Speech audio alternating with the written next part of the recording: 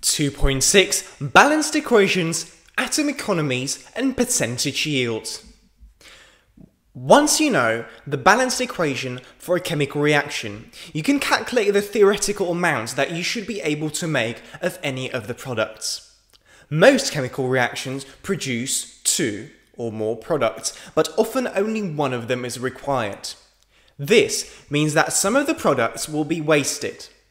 In a world of scarce resources, this is obviously not a good idea. One technique that chemists use to assess a given process is to determine the percentage atom economy. The atom economy of a reaction is found directly from the balanced equation.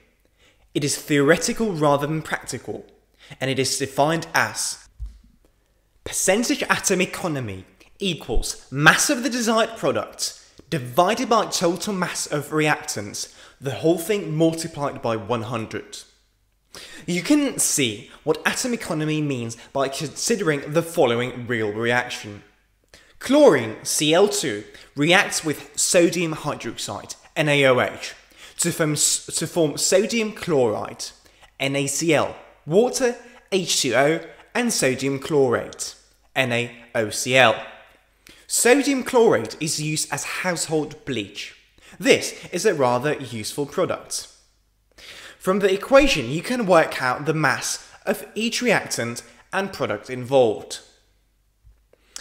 So you have 2 NaOH, which means you have 2 moles of it, 80 grams, plus Cl2, which is 1 mole, therefore 71 grams, equals NaCl, again 1 mole, 58.5 grams, plus H2O, 1 mole, 18 grams, plus NaOCl, 1 mole, 74.5 grams. So you have total of 151 grams on one side, and again the same number on the other side. So the percentage atom economy is equal to the mass of the desired product divided by the total mass of reactants, the whole thing multiplied by 100, as we've already mentioned, which in this case goes as follows: 74.5 grams divided by 151. So 74.5 for the NaOCl, the useful product, and divided by 151 grams for all of the products, times 100. So you get 49.3%. Therefore, only 49.3% of the starting materials are included in the desired product. The rest is wasted. It may be easier to see what has happened if you colour the atoms involved. Those coloured in green are included in the final product, and those in red are wasted. 1 atom of sodium, 1 chlorine, 2 of hydrogen, and 1 of oxygen. So, consider the following equation.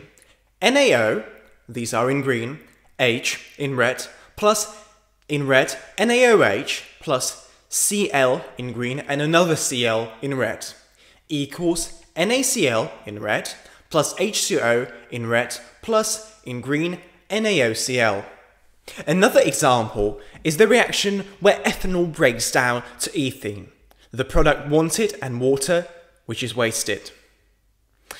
C2H5OH equals CH2 plus H2O.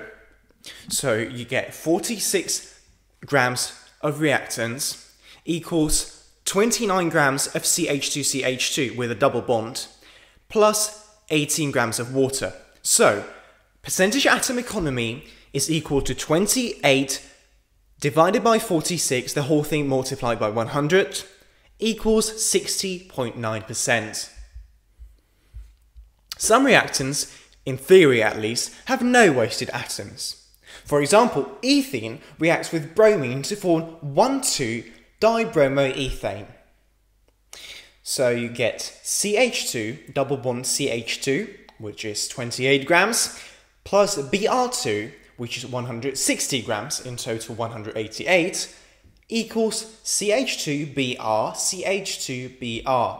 180 grams, and it's the only product, so in total 188 grams. Therefore, percentage atom economy equals 188 divided by 28 plus 160. The whole thing times 100, well, 100%. The yield of a reaction is different from the atom economy. The atom economy tells us, in theory, how many atoms must be wasted in a reaction. The yield tells us about the practical efficiency of the process. How much is lost by A, the practical process of obtaining a product, and B, as a result of reactions that do not go to completion. As you have seen, once you know the balance symbol equation for a chemical reaction, you can calculate the amount of any product that you should be able to get from given amounts of starting materials if the reaction goes to completion. For example, 2Ki, potassium iodide, 2 moles, 332 grams, plus PbNO3, the whole thing, 2, lead nitrate, 1 mole, 331 grams, equals PbI2, lead iodide, 1 mole, 416 grams, plus 2KNO3, potassium nitrate, 2 moles, 202 grams. So starting from 3.32 grams, 2/100ths of a mole, of potassium iodide in solution and adding 3.31 grams, 1/100th mole of lead nitrate is in aqueous solution should produce 4.61 grams, again 1/100th mole of precipitate of lead iodide, which can be filtered off and dried. However, this is in theory only. When you pour one solution into another, some droplets will be left in the beaker. When you remove the precipitate from the filtered paper, some will be left on the paper. This sort of problem means that in practice you will never get as much product as the equation predicts. Much of the skill of the chemist, both in the laboratory and industry, lies in minimizing these sorts of losses. So, the yield of a chemical reaction equals the number of moles of a specified product divided by the theoretical maximum number of moles of the product, the whole thing times 100%. It can equally well be defined as the number of grams of a specified product obtained in a reaction divided by the theoretical maximum number of grams of the product, again the whole thing times 100%.